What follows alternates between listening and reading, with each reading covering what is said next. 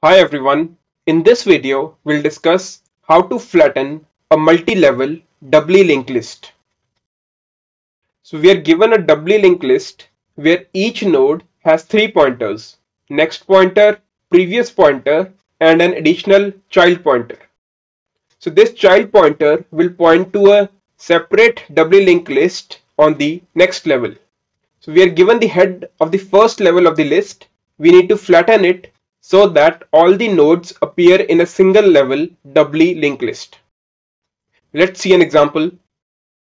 So here A is the head of the linked list. We can see that each node has 3 pointers.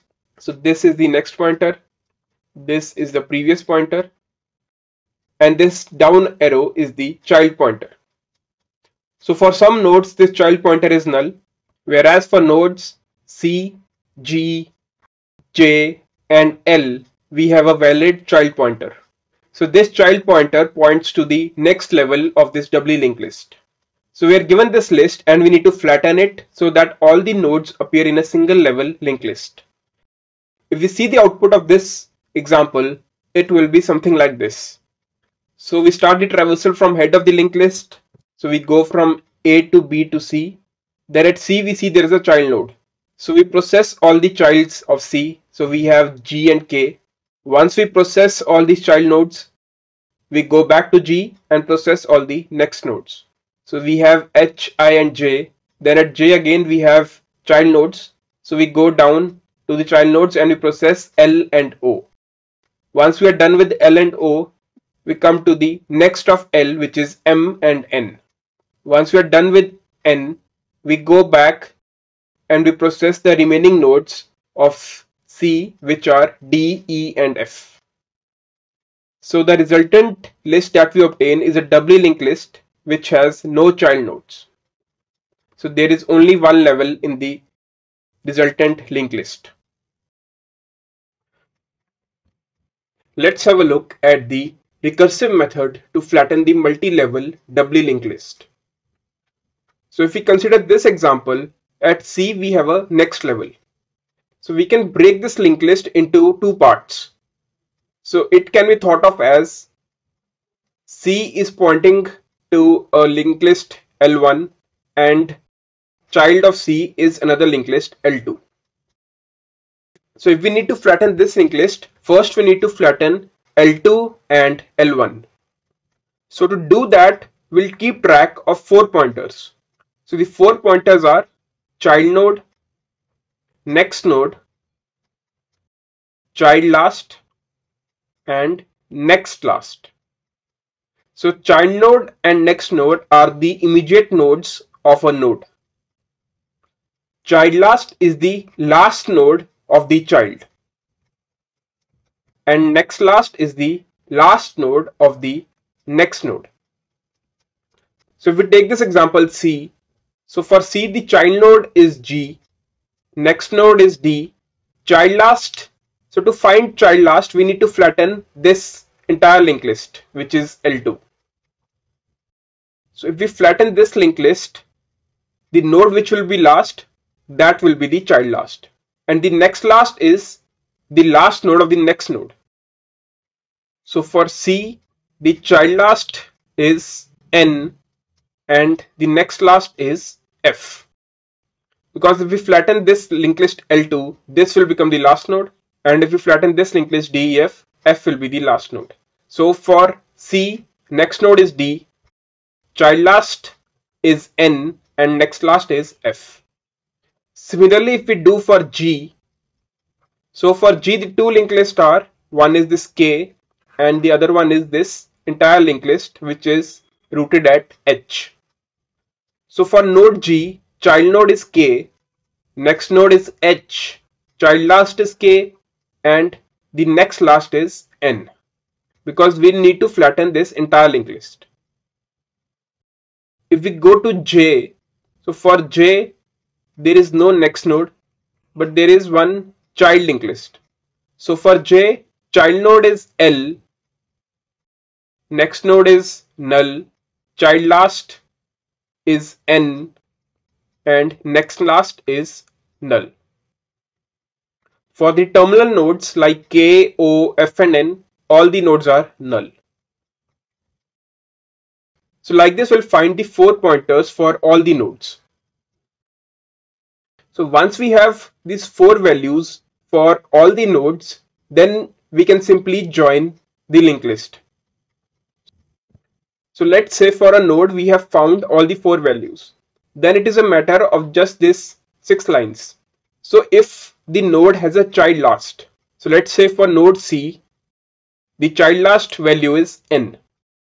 So what we're doing is we are connecting C next to child of C. So child of C is G. So we are connecting C to G and then we are making G next to C. And after this the node points to child last, which is N. And if next last is not equal to null, so next last is F. So now the node is N. So we are connecting N next to next node, which is D. D previous becomes N. And now the node comes at next last, which is F. So what we have done is we have connected next of C to the first node of this linked list, which is the child node. So we have done node next is equal to child node and child node previous equal to node. So here we have connected this link from C to G and G to C. So because we are using recursive, so we will be doing bottom up. So that is based on the assumption that this entire linked list is already flattened. So because this is already flattened, so we can simply go to the child last node. So the last node of this linked list is node N. So therefore we made node equal to child last. Now once we are at the last node of this linked list, then we need to connect this linked list, which is DEF. So how we are doing it is we are checking if next last is not equal to null. So next last is F. So if that is not equal to null, we are connecting node next to next node. Because we have changed node to N, so we are connecting N with D. So we are making N next equal to D and D previous equal to N. And then we come to the last node of this linked list, so L1, and we are setting node equal to next last. So this is the approach that we are taking here. So we'll start from the head of the linked list and we'll keep traversing until we come across a node which has a child. Once we come across a node which has a child, then we'll recursively try to flatten that linked list. So if I draw the recursion tree diagram for this, so first we'll call the flatten function for node A. So for A we know the child node is null and the next node is B. Now we need to calculate the child last and the next last. So first we need to go to the child node, which is null. So when the node is null, we can simply return from here. So now we need to compute the next last. So to compute next last, we need to call the flatten function for B. So from f of A, we'll call f of B. Similarly, when we come at B, we need to call this next last for flatten C. Then we'll call flatten C. Once we are at C, we know the child node is G and the next node is D. Then we need to call the flatten function for the child node. So from f of C, we'll call f of G.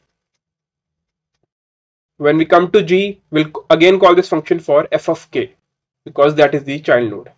Once we come across K, so at K all the nodes are null. So the next node is null, child node is null, child last is also null, and the next last is also null. So we'll return back from K and we'll go to G, and at G we'll call this flatten function for the next node, which is H. So from G we'll call f of H. From H we'll call for I, from I we'll call for J. So the child of J is L, next is null. So now we need to go to the child for J, we need to call the flatten function. So from J we'll call for L and O. At O all the nodes are null because it has no child and no next node. So we'll go back to L and we'll call for M and N. So at L we'll call for M and N. At N all the nodes are null. So once all the nodes are null, we'll go back to M. So whenever we are returning from the nodes, you can see that we are doing return node. So whenever we're doing a return node, we are basically calculating the values of this child last and next last. So from n, when we return, we'll return the value n. So at m, we know that the next last is n. So here you can see we have calculated the value of next last because this value was returned from node n. Similarly, when we return back from m, we'll update the value at L. So the next last at L is m and the child last at L is O because we have returned from this O. So by recursively going up at each node, we'll have all the 4 values calculated. And if at any node we come across that child last and next last is not equal to null, we'll go into this if statements and we'll update the links.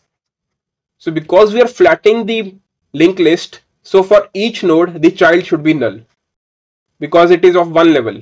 So here you can see I've done node child equal to null because child node we have already saved here. So for all of the nodes the child will be set to null. So we can simply do node child equal to null. And when any node has a child last and a next last calculated, then we can update the pointers using these 3 statements. Let's find out how we do it at j. So at j we have these 4 values: L, null, n and null. So the child node at j is L, next is null, child last is n and next last is null. So the child last is n. So what we are doing is we are setting j next to child node which is L and L previous equal to j, and then node value becomes child last which is n, and next last of j is null. So this if condition is false. So here what we have done is we have connected j to L and L to j. So like in all recursive functions, since we go from bottom up, so the bottom portion is already solved. So in this portion, we had the linked list which was already solved as L, O, M and N. So this portion was already solved. So what we have done is we have connected J to L and we have set node to N. So this will return N to the caller. So at I you can see that the next last is N. It is because we have returned that value from node J. So like this, by calculating all the 4 values for each node, we can connect and flatten the multi-level doubly linked list. So once we've understood the algorithm, let's have a look at the implementation. All the source code that I'll be showing is available in my GitHub repository, link of which is present here and as well as in the description. Now let's have a look at the code. So in the main function, first I create the linked list. So you can see here in this create list function, I've created the different levels. So the linked list is something like this. So at the first level, we have nodes from A to F. At second, we have nodes from G to J. Then K is a child of G and L, M, N and O are child of J. So once the linked list is created, I call this function flatten recursive and I pass it the head of the linked list. So in this flatten recursive function, I first save the pointer to the head of the linked list. It is because the flattened linked list will have the same head as the original linked list. So I save a pointer to it and I return it, and in between I call the flatten function. So in this flatten function, so I find the 4 pointers: the child node, child last and next last. So to compute the child last, I call the flatten function with the child node, and to find the next last, I call the flatten function with the next node. So these functions would be called recursively, and for each node I'll have all these 4 values. Now for the flatten linked list, there will be no child. So while traversing, I'll set the child pointer for all the nodes to be null. Then for each node, I'll check whether there is a valid child last. If the child last is not equal to null, I'll connect the pointers from node to child node and then I move the node to the child last. Similarly, if there is a next last, I'll connect the pointer from node to next node and I move the pointer to next last. So in this manner, the function will traverse the entire linked list and will flatten it. Now let's see the output of this program. So the flattened version of this linked list is A, B, C, G, K, H, I, J, L, O, M, N, D, E, F. So this problem is also available on Lead Code as question number 430, flatten a multi-level doubly linked list. I pasted the same code here and it is success. So in this video we saw how to solve this problem recursively. So if you want to understand how to solve this problem using iterative method, you can refer to the video in the top right corner.